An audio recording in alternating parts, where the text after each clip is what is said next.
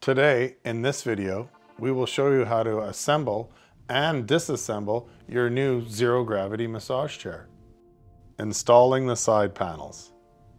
After you've taken out the side panels, you can find two fixing lugs on each side panel. Insert the two fixing lugs into the crossbar completely. Use the cable to unzip the seat pad from the chair and lift it up.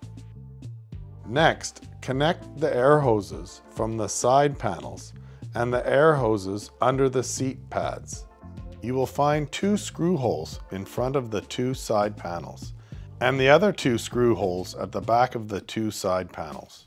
Use the inner hexagonal wrench to fasten and fix the screws. Put down the seat pad and zip the seat pad using the cable tie.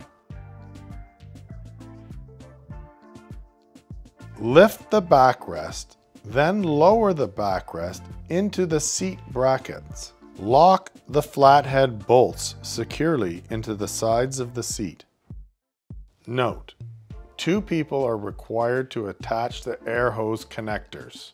Attach the connecting rod and the U-stay fork of the reclining actuator with the flathead rivet and secure with a split pin as demonstrated. Then connect the air hoses of the backrest to the connectors sticking out from the chair. Then connect the plugs to the corresponding place in the seat according to the marks given. Insert black to black and gray to gray. Unfold the backrest until you hear a click sound. Attach the backrest pad and pillow pad. Connect the wire plugs. Fix the remote controller to the holder by securing the screws.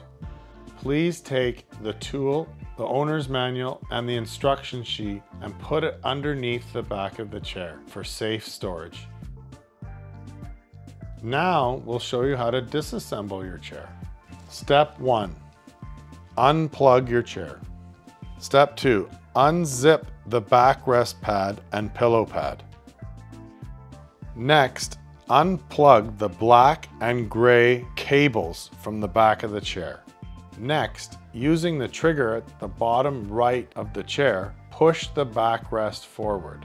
Using two people, one will hold the backrest while the second disconnects the air hoses.